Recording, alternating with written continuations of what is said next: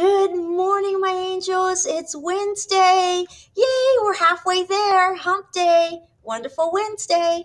So, today we're going to be talking a little bit about the Maya history, basically, how they established their little city, right?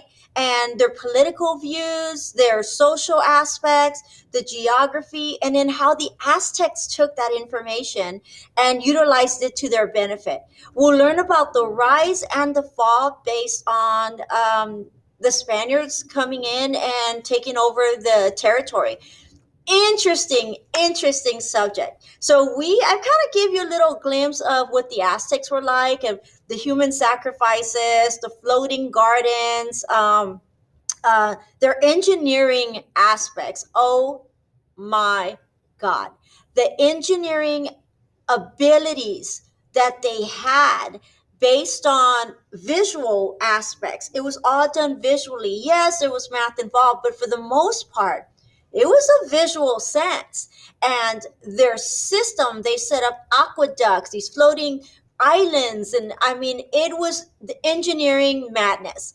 And I think that many people have actually learned from the Aztecs and the engineering tools that were used. Now, keep in mind, the tools were either rope or thousands of men pushing these rocks, gathering the mud from the ground, from the water, building it up and making these floating islands because they needed gardens and they used what they could to survive. And it just baffles me to this day. Like, I am amazed and I can't wait to teach you this today. I'm excited. I've been thinking about it all weekend long. All right, so here we go. So we're going to learn about the Aztecs. So you're really, what I would like for you to do is to think about how today, because Mexico is set up today where the Aztecs used to be, right? So the Aztecs settled in the Valley of Mexico. So this would be in Mexico City. The chieftain named Tenoch, he's the one that actually sent, they had been banished from other places because they were known to be not the best of people because of their sacrifices. They believed in the god of fertility, the god of the sun, and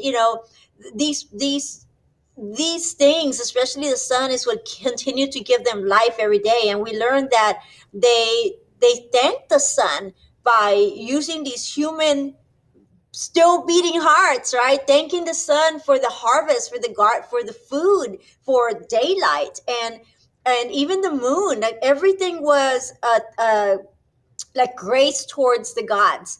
And so they had these social aspects, these religious views that really didn't make sense to a lot of people, and they were banished. So this is how they ended up here in the Valley of Mexico. Now, Tenoch, he actually, it is said, now there's myth and there's legend and there's true aspects. So, we're gathering information based on what is written, and some of it is a little mystical. Is it true, is it not true? But either way, it's history, and it's amazing history. It's just a great story.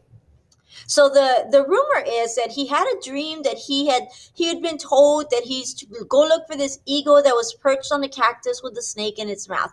Sure enough, this is what he visioned, and this is what you will notice on the Mexican flag, right? So they actually settled in middle of a lake called Texcoco. In the dream, he was told to look for this eagle. Now, when they built this city, remember his name is Tecnoc, so they named it Tenochtitlan. So the land of Tenoch really is what it is, the city of Tenoch. So it is the reason the eagle perched on the cactus is part of the Mexican flag. This is more what they symbolize. If we look at this map, we'll analyze it today and kind of look at their ingenious ways, right? I'm just baffled by this. And this morning I was watching it as I was getting ready, and I was like, wow, God, I wish I could show my kids this video because it's so amazing. So I may just add it. It's a 44-minute video. It's from the History Channel. But I think I'm going to add it just so you could maybe see it at your own time. Don't see it today, but maybe watch it at your own time just to get that information. It's fascinating. All right, so it was very hard to build Tenochtitlan because the Aztecs only had a small piece of land in the surrounding swamps. So it's all swampy, right? All marshy. So what they did is they created these floating islands, and these islands. If you look at this picture, you'll see a bunch of little islands where they gathered the mud and they built the island up. And these islands is how they created their agriculture. This is how they lived. So it's called chinampas. Okay, so I think I need to fix that. That should be an H. All right, so we will learn about that today. And then we'll talk a little bit about, here comes Hernando Cortez. Come to find out, now look at his picture. He's a little older here, but come to find out that while he's planning to explore, I found out today he was only 18 years old. Again, mind blown, right? So let's think of, you have people that are coming into your new land and you don't know who they are. That you see all these big ships coming towards you.